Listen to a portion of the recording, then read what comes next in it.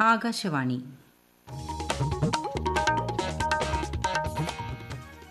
നമസ്കാരം. പ്രാദേശിക വാർത്തകൾ വായിക്കുന്നത് ശ്രീലത.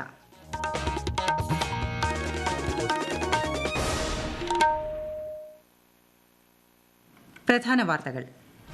രാജ്യത്ത് കൊറോണ പ്രതിരോധ പ്രവർത്തനങ്ങൾ ഊർജിതം.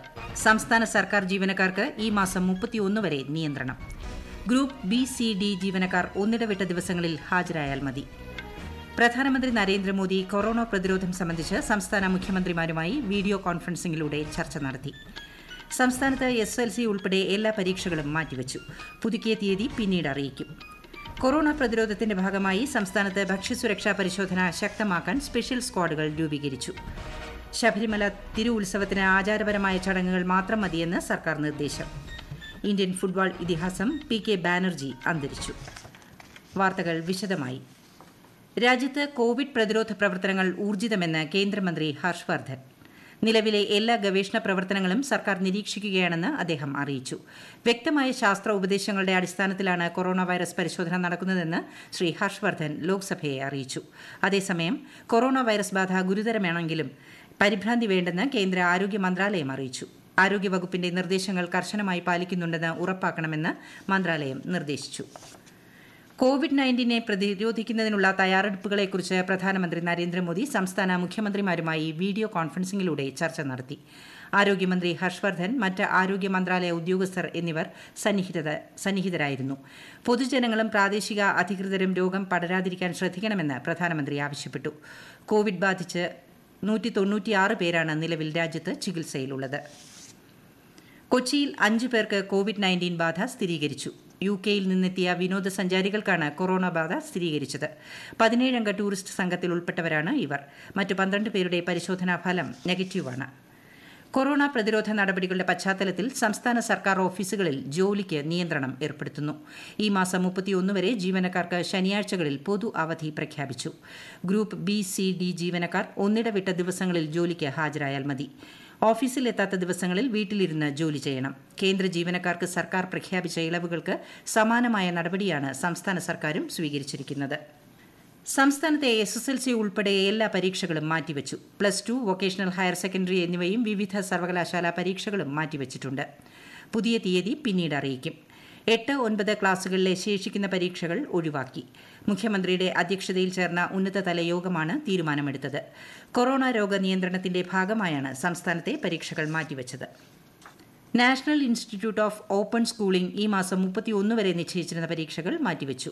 സെക്കൻഡറി, സീനിയർ സെക്കൻഡറി പ്രാക്ടിക്കൽ പരീക്ഷകളും 24 മുതൽ 31 വരെ നടത്താനിരുന്ന സെക്കൻഡറി, സീനിയർ സെക്കൻഡറി തിയറി പരീക്ഷകളും 30 വരെ നിശ്ചയിച്ചിരുന്ന ഓൺ ഡിമാൻഡ് പരീക്ഷകളുമാണ് മാറ്റിവച്ചത്. കോവിഡ്-19 ഫലപ്രദമായി പ്രതിരോധിക്കുന്നതിന്റെ ഭാഗമായി ഭക്ഷ്യസുരക്ഷാ പരിശോധനകൾ ശക്തമാക്കാൻ ഭക്ഷ്യസുരക്ഷാ വകുപ്പ് സ്പെഷ്യൽ സ്ക്വാഡുകൾ രൂപീകരിച്ചതായി മന്ത്രി KK ശൈലജ അറിയിച്ചു.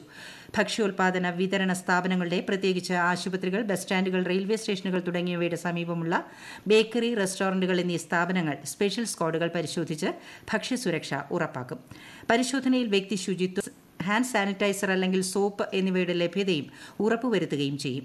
ആരോഗ്യ വകുപ്പിനോടൊപ്പം ഭക്ഷ്യസുരക്ഷാ വകുപ്പ് നൽകുന്ന മാർഗനിർദ്ദേശങ്ങൾ കൂടി പാലിക്കണമെന്നും മന്ത്രി അഭ്യർത്ഥിച്ചു. സജ്ജീകരണങ്ങളെക്കുറിച്ച് ഭക്ഷ്യസുരക്ഷാ വകുപ്പ് കമ്മീഷണർ AR അജയ്കുമാർ ആകാശവാണിയോട്. പ്രധാനമായിട്ടും ഭക്ഷണം തയ്യാറാക്കുന്ന വ്യക്തികള് ചുമയോ ശ്വാസതടസ്സമോ എന്തെങ്കിലും ഉണ്ടെങ്കിൽ അവരതിൽ നിന്ന് മാറി നിൽക്കണം. അതുപോലെ തന്നെ ഭക്ഷ്യോത്പാദന വിതരണ സ്ഥാപനങ്ങളിൽ നിശ്ചിത ഇടവേളകളിൽ അണുനാശിനി കൊണ്ട് വൃത്തിയാക്കണം. ഇതിലെ ജീവനക്കാരെ മാസ്കും ഹെയർനെറ്റും നിർബന്ധമായിട്ടും ധരിച്ചിരിക്കണം. നേർപ്പിക്കാത്ത സോപ്പ് ലായനി അല്ലെങ്കിൽ സോപ്പ് നിർബന്ധമായ ഹോട്ടലിൽ കൈ കഴുകുന്ന സ്ഥലങ്ങളിൽ സൂക്ഷിക്കേണ്ടതാണ്. ഹാൻഡ് സാനിറ്റൈസർ, സോപ്പ് എന്നിവ ഗുണനിലവാരമുള്ളത് തന്നെ ആയിരിക്കണം. ക്യാഷ് കൗണ്ടറിൽ പണം കൈകാര്യം ചെയ്യുന്ന ആൾക്കാർ ആഹാര പദാർത്ഥങ്ങൾ വിതരണം ചെയ്യുന്നത് മാറി നിൽക്കണം. പിന്നെ അണുവിമുക്തമായിട്ടുള്ള പ്രതലങ്ങളിൽ മാത്രമേ ഈ തയ്യാറാക്കിയ ഭക്ഷണം സൂക്ഷിക്കാവൂ. ഇതൊക്കെയാണ് ഭക്ഷ്യസുരക്ഷാ വകുപ്പ് ഈ ഘട്ടത്തിൽ കൊടുത്തിട്ടുള്ള നിർദ്ദേശങ്ങൾ. കോവിഡ്-19 ഭീതിയുടെ പശ്ചാത്തലത്തിൽ ശബരിമലയിൽ ഇത്തവണ തിരുവുത്സവത്തിന് ആചാരപരമായ ചടങ്ങുകൾ മാത്രം നടത്താൽ മതിയെന്നും തീർത്ഥാടകരെ പ്രവേശിപ്പിക്കേണ്ടതില്ല എന്നും സർക്കാർ ദേവസ്വം ബോർഡിനോടും ജില്ലാ ഭരണകൂടത്തിനോടും പോലീസ് മേധാവിയോടും നിർദ്ദേശിച്ചു. ഈ മാസം 29-നാണ് കൊടിയേറ്റോടുകൂടി ശബരിമലയിൽ ഉത്സവം ആരംഭിക്കുന്നത്. ഇതിന്റെ ഭാഗമായി 28-ന് ശബരിമല നട തുറക്കും. ഏപ്രിൽ 7-ന് പമ്പാ തീരത്ത് നടക്കുന്ന ആറാട്ട് ചടങ്ങിലും തീർത്ഥാടകരെ പ്രവേശിപ്പിക്കുന്നതല്ല. കൊറോണയുടെ പശ്ചാത്തലത്തിൽ സംസ്ഥാനത്തെ കോടതികളിലും നിയന്ത്രണം ഏർപ്പെടുത്തി. അടിയന്തര സ്വഭാവമുള്ള കേസുകൾ മാത്രമാണ് പരിഗണിക്കുന്നത്. കക്ഷികൾ കേസുകാര്യങ്ങൾക്കായി എത്തേണ്ടതില്ല. അഭിഭാഷകർ ചുമതലകൾ നിർവഹിക്കും. ആലപ്പുഴ ജില്ലാ കോടതിയിൽ പ്രവേശനത്തിനും നിയന്ത്രണം ഏർപ്പെടുത്തി. കോവിഡ്-19 പശ്ചാത്തലത്തിൽ വിദ്യാഭ്യാസ സ്ഥാപനങ്ങൾ അടച്ചതിനെ തുടർന്ന് ലൈബ്രറികളിലും സ്റ്റേഡിയങ്ങളിലും കുട്ടികളുടെ തിരക്ക് നിയന്ത്രിക്കണമെന്ന് സംസ്ഥാന ബാലാവകാശ കമ്മീഷൻ. മാധ്യമ വാർത്തകളുടെ അടിസ്ഥാനത്തിലാണ് കമ്മീഷന്റെ നിർദ്ദേശം. ഈ വാർത്തകൾ ആകാശവാണിയിൽ നിന്ന്.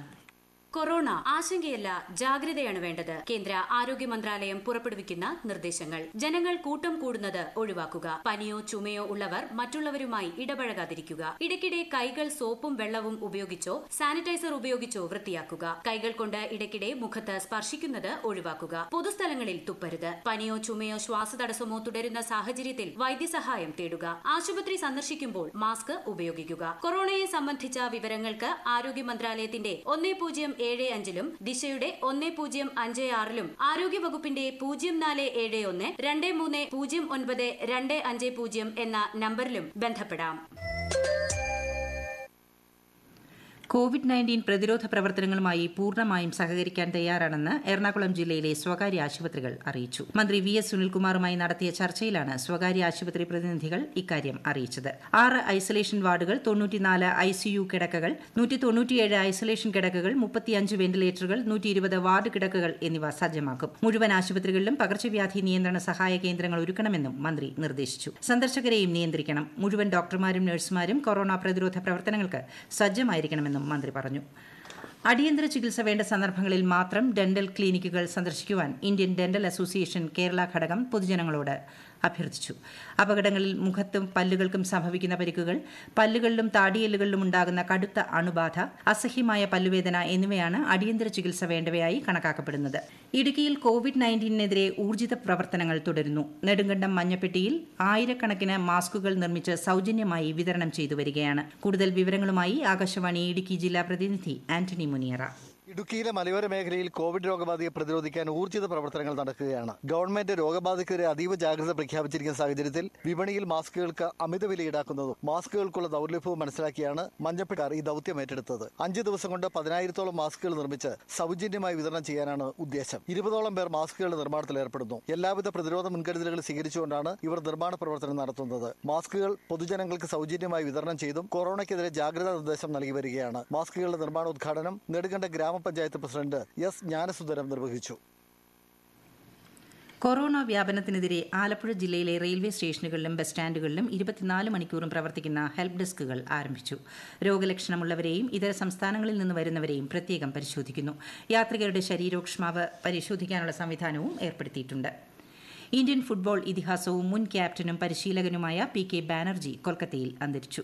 83 വയസ്സ്. ശ്വാസകോശ അസുഖത്തെ തുടർന്ന് ഏതാനും ദിവസങ്ങളായി ചികിത്സയിലായിരുന്നു. ഇന്ത്യൻ ഫുട്ബോളിന് ബാനർജി നൽകിയ സംഭാവനകൾ പരിഗണിച്ച് ഫിഫ ഭരണസമിതി 2004 അദ്ദേഹത്തിന് ഓർഡർ ഓഫ് മെറിറ്റ് നൽകി ആദരിച്ചിരുന്നു.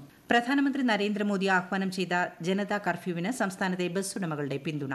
ഈ ഞായറാഴ്ച service നടത്തില്ലെന്ന് private bus operators federation സംസ്ഥാന ജനറൽ സെക്രട്ടറി ലോറൻസ് ബാബു കൊല്ലത്ത് അറിയിച്ചു. ജനതാ കർഫ്യൂവിന് പിന്തുണ അറിയിച്ച് ഞായറാഴ്ച കോട്ടയം ജില്ലയിൽ പെട്രോൾ പമ്പുകൾ അടച്ചിടും. 3 ഓയിൽ കമ്പനികളുടേതായി ജില്ലയിൽ പ്രവർത്തിക്കുന്ന 155 പമ്പുകൾ ഞായറാഴ്ച തുറക്കില്ലെന്ന് പെട്രോൾ പമ്പ് ഉടമകളുടെ സംഘടന അറിയിച്ചു. കണ്ണൂർ ജില്ലയിൽ കോവിഡ്-19 ബാധ സംശയിച്ച് ആശുപത്രിയിൽ നിരീക്ഷണത്തിൽ കഴിയുന്നവരുടെ എണ്ണം 25 ജില്ലാ ആശുപത്രിയിൽ 5 പേരും കണ്ണൂർ ഗവൺമെന്റ് മെഡിക്കൽ കോളേജിൽ 11 പേരും തലശ്ശേരി ജനറൽ ആശുപത്രിയിൽ 9 പേരുമാണ് നിരീക്ഷണത്തിലുള്ളത്. കൊറോണ സ്ഥിരീകരിച്ച രോഗിയുമായി സമ്പർക്കം പുലർത്തിയ കാസർഗോഡ്, മഞ്ചേശ്വരം നിയോജക മണ്ഡലങ്ങളിലെ MLA-മാർ വീട്ടിൽ നിരീക്ഷണത്തിൽ. കൊറോണ പ്രതിരോധ നടപടികൾ ഊർജിതമാക്കിയതിന്റെ ഭാഗമായാണ് MLA-മാരും നിരീക്ഷണത്തിൽ കഴിയുന്നത്. കൊറോണ സ്ഥിരീകരിച്ച കാസർഗോഡ് താലൂക്കിലെ യുവാവ് വിവാഹ ചടങ്ങിലും ഫുട്ബോൾ മത്സരത്തിലും പങ്കെടുത്തതായി കണ്ടെത്തി. പ്രധാന വാർത്തകൾ വീണ്ടും. രാജ്യത്ത് കൊറോണ പ്രതിരോധ പ്രവർത്തനങ്ങൾ ഊർജിതം. സംസ്ഥാന സർക്കാർ ജീവനക്കാർക്ക് ഈ മാസം 31 വരെ നിയന്ത്രണം. ഗ്രൂപ്പ് B, C, D ജീവനക്കാർ ഒന്നിടവിട്ട ദിവസങ്ങളിൽ ഹാജരായാൽ മതി. പ്രധാനമന്ത്രി നരേന്ദ്രമോദി കൊറോണ പ്രതിരോധം സംബന്ധിച്ച് സംസ്ഥാന മുഖ്യമന്ത്രിമാരുമായി വീഡിയോ കോൺഫറൻസിംഗിലൂടെ ചർച്ച നടത്തി. സംസ്ഥാനത്ത് SSLC ഉൾപ്പെടെ എല്ലാ പരീക്ഷകളും മാറ്റിവച്ചു. പുതുക്കിയ തീയതി പിന്നീട് അറിയിക്കും. കൊറോണ പ്രതിരോധത്തിന്റെ ഭാഗമായി സംസ്ഥാനത്ത് ഭക്ഷ്യസുരക്ഷാ പരിശോധന ശക്തമാക്കാൻ സ്പെഷ്യൽ സ്ക്വാഡുകൾ രൂപീകരിച്ചു. ശബരിമല തിരു ഉത്സവത്തിന് ആചാരപരമായ ചടങ്ങുകൾ മാത്രം മതിയെന്ന് സർക്കാർ നിർദ്ദേശം. ഇന്ത്യൻ ഫുട്ബോൾ ഇതിഹാസം PK ബാനർജി അന്തരിച്ചു. പ്രാദേശിക വാർത്തകൾ കഴിഞ്ഞു. ഈ നിലയത്തിൽ നിന്നുള്ള അടുത്ത വാർത്താ പ്രക്ഷേപണം രാത്രി 7:25.